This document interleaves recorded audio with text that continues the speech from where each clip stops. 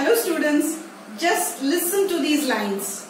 If I had a flower every time, I would always remember you. I would forever wander in the garden. Few more lines. It's better to have loved and lost than to have never loved. So how beautiful and meaningful these lines are. These are lines of Alfred Tennyson. He was called as Alfred Lord Tennyson. So what is this Lord? We will be discussing later. So now if you want to know something about Alfred Lord Tennyson, you must go to 19th century English literature. The whole of 19th century English literature was divided into two periods. The first half of the 19th century was called as the Romantic Revival, which was born after the stern classical age of Alexander Pope, Dryden and others. So this kind of a romantic revival was almost in the area of nature, in excavating the beauty of nature and making man go back to nature from the torments of the Industrial Revolution. And we have the foremost poets like Wordsworth, Coleridge, Shelley, Keats, Byron. And then the second half of the 19th century belongs to the Victorian age, with the coming of Queen Victoria as the Queen of England. You have a different set of poets like Tennyson, Browning, Lady Browning, Matthew Arnold. They also carry the nature and the labor and the individual appeals of the romantic spirit into them, but they have in their poems a kind of a realistic touch, because they had almost fallen into the peak of the Industrial Revolution and the birth of the capitalistic movement that is there when it comes to the features of the Victorian age. So Alfred Tennyson was the major poet of this age. Now what we have to see here is, during the Romantic Revival, Wordsworth was the poet laureate of England, and with the coming of Victorian period, we have Tennyson as the poet laureate of England. So how is it that he contributed to the Victorian literature is a little bit of study today. Apart from that, we are here to discuss his poem Lady Clare. Now going back to Tennyson's life, he was born in a well-to-do family, no doubt. His father was a rector in a church and he had a good earning, but then his parents had 12 children. So Tennyson was the fourth child and the family had to look after 12 children. It was not that easy in those days because they had to give education for children. So initially as a boy, Tennyson was given some grammar education which he was not very happy with, and in the coming days he could not go for college or he could not get a degree because of the financial conditions at home. So at the age of 8 he dreamt of having writing as his career, and he started writing poems with the help of the romantic spirit that was there with the previous writers like Wordsworth and Coleridge. And then as a little bit of financial conditions improved, his elder brothers having helped him, he could go to Trinity College and then continued with his university degree. It is there where he met Arthur Hallam, and that was a kind of a turning point in his life. We should say that they were bosom friends, deep friends, very faithful to each other. And it is he who inspired most of his poems that came later on. But then, though he was writing so many beautiful poems, he was not on the forefront.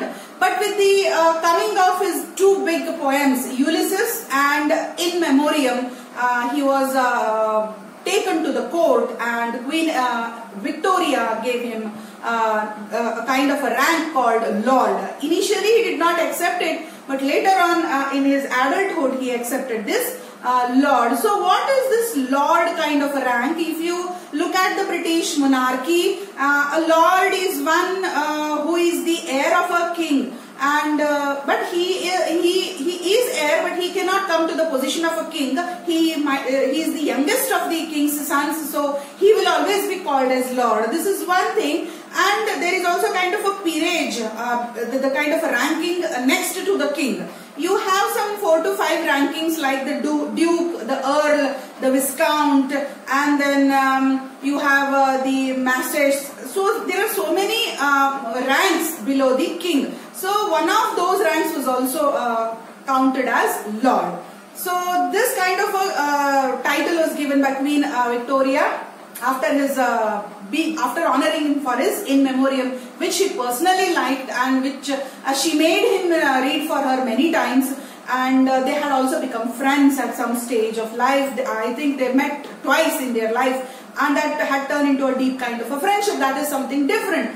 So today we have picked up Tennyson's poem Lady Clare. Before going to that, we should know what made In Memoriam become such a popular poem of those days, and to the extent that Tennyson, along with Matthew Arnold and Browning, they were also great poets, but then he was awarded with Poet Laureate. So in Memoriam is a kind of elegy written to his friend Arthur Hallam, who died suddenly of a stroke, and that was a big blow to Tennyson's life, spiritual and also family life, because Arthur Hallam was to be engaged with Tennyson's sister.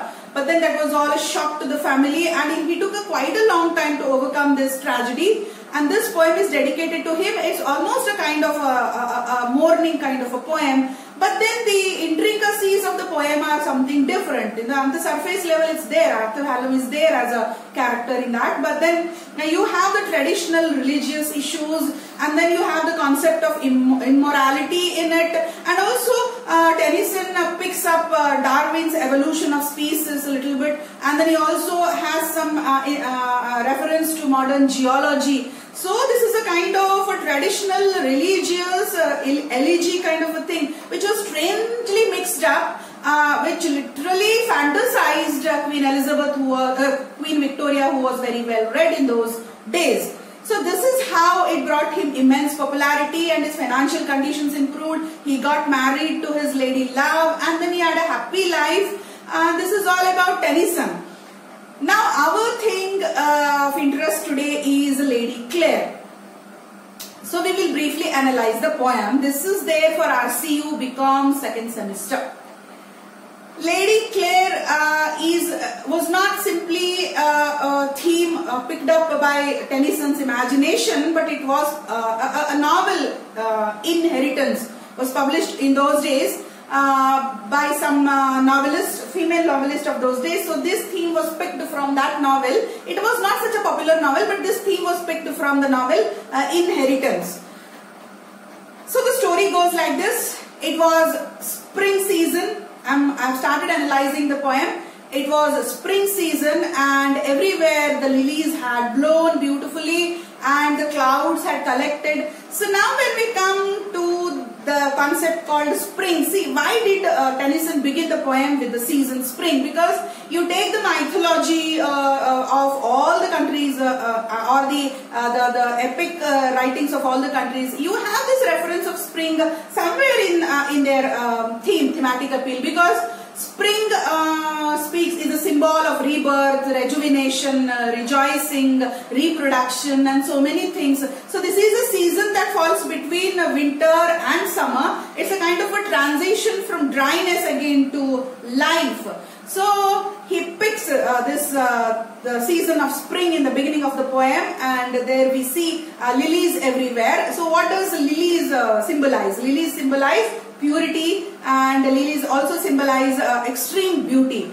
So now it is spring season. We can see lilies growing everywhere, and the clouds are gathering, and there is a kind of an expectation of a little bit of shower. At that time we see Lord Ronald coming towards Lady Clare. So Lord Ronald and Lady Clare were childhood friends. They were betrothed to each other. They were in deep love, and this was the day that he wanted to propose her and ask her hand in marriage.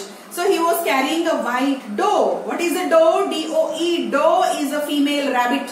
So he was carrying a small beautiful doe in his hands to present his lady love. See, on one hand we have Lord Ronald as aristocrat, and on the other hand we have Lady Clare, who is also rich heiress to her father's property, and still he is carrying a dove in his hand, not a jewel or anything. So this indicates the purity of their love, which is very much down to earth, and it is as beautiful as the gods and goddesses themselves. Carries and he meets Lady Clare, and he gifts her the dove and tells that tomorrow I'm going to wed you, and be ready, it's high time, we need to get married. So giving this beautiful message to her, the Lady Clare is jumping and enjoying in happiness. And after he returns, there is someone watching this incident at home. She is a nurse, an old nurse called Alice. She comes to Lady Clare and asks her, who was it that just returned from the home? She tells, it is my would-be husband. We are getting married tomorrow. He is the Lord and I am the lady. So what a match we have. So tomorrow we are getting married. Then the nurse Alice is shocked with this news. She says, stop. This could be a kind of a wrong decision in your future tomorrow. So she is also shocked. So explain why. So there is a secret behind you, dear Lady Clare. I must reveal it to you today before you enter into your new life. And that would worry you if it comes to your door some other day. So now what is that secret? So Lady Clare is the daughter of Earl and she was the only issue to him, so all his property belonged to her. So in case she married Lord Ronald, all her property would also go to him. So he would own her and they were equal in status. So this is how there was a kind of a nice match, an acceptable match between them. But then it was not so. Alice tells Lady Clare that one day when I was taking care of Earl's daughter, she died at my breast as a child.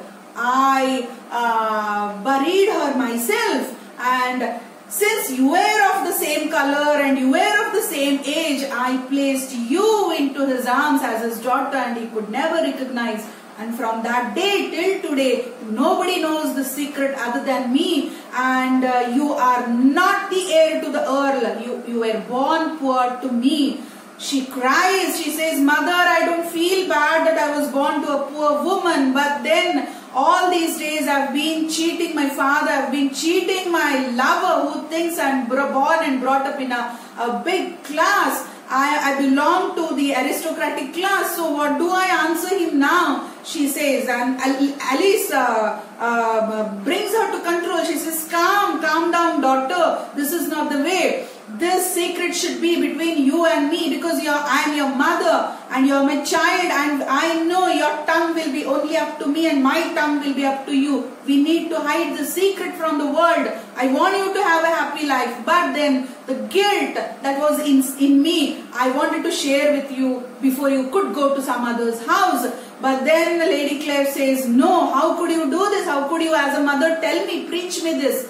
This moment I will go to Lord Ronald and tell him that I am no more Lady Clare, and I am going to reveal this secret to him.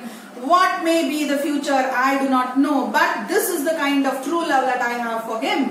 And immediately she pulls her jewel necklace, throws it off, and pulls off all her ornaments, throws them, and she dresses herself like a poor farmer's girl, and then she has just a rose in her hair. She looks like someone coming from a village. She has that rustic appeal now. From lady, she has become a rustic girl. And in that dress, that evening, she rushes to her lover's home and she tells him, when she's standing waiting for him at his doors, he comes and he looks, and what is this you have done of yourself? That this doesn't suit you. I don't want to see you in this rustic attire. Please go and change. What is this? You're wearing a rose. Why don't you have jewels to adorn yourself with? And she says, hold your ears and hold your heart. I'm going to reveal something to you today. He says, open up yourself. I am yours and I shall listen to you. And then she tells that she didn't know that she belonged to a poor woman, and today this is the secret that has been opened to her by her mother, and she is not at all angry with her mother, because while coming she had kissed her mother with love and the mother had also embraced her. So she doesn't have any kind of a regret for what her mother has done, because she did for a good cause. She has given so much of love and affection in Earl's life by giving me to him. So I don't have any problem with me. But the problem lies now with the marriage, because I do not belong to your class anymore, and all the property that belongs to me no more, because after the death of the Earl's daughter, you were the next heir to the Earl's wealth. So after the death, naturally the wealth has already belonged to you. I don't own even a single penny of it now. I'm a poor girl. So now it's left to you as to how you would look at me. And he doesn't even take a second. The Lord smiles and scorns. So what Anne tells her, I don't know whether you belong to a class or you don't belong to any class. I just know that I'm truly in love with you, and I just know that I have loved Claire. Whether she is lady or not is not my concern. And he scorns because he never expected that Lady Clare would suspect his appeal to her, his love towards her. So there's a kind of a mixed gesture that he gives to Lady Clare, and he says, we still are engaged to each other, and tomorrow I'm still getting married to you, and after the marriage you will still be a Lady Clare. So what's the problem in it? Please return home and happily come well dressed tomorrow for the wedding, because you have always been Lady Clare in my eyes. So this is how the beautiful poem ends with the note that love should be above all social and economic concerns. And this kind of true love was there in the period of Shakespeare, or was there in the period of romantic revival with Wordsworth, Shelley, Keats. But then when it came to Tennyson, it was a kind of a difficult situation for him to present this, because it was a realistic revolution of those days with the challenging conditions of women in workplaces and inside the families. It was very difficult for him to present these things, but it was a great success, and because of the moral message that he had, because in almost all Tennyson's poem we see that there is a kind of a pessimistic ending overtaken by the willpower, and that is what it happens in all his poems. So children, I hope you enjoyed this short analysis of the poem Lady Clare. Next we will come up with In Memoriam. Till then, goodbye, take care, thank you.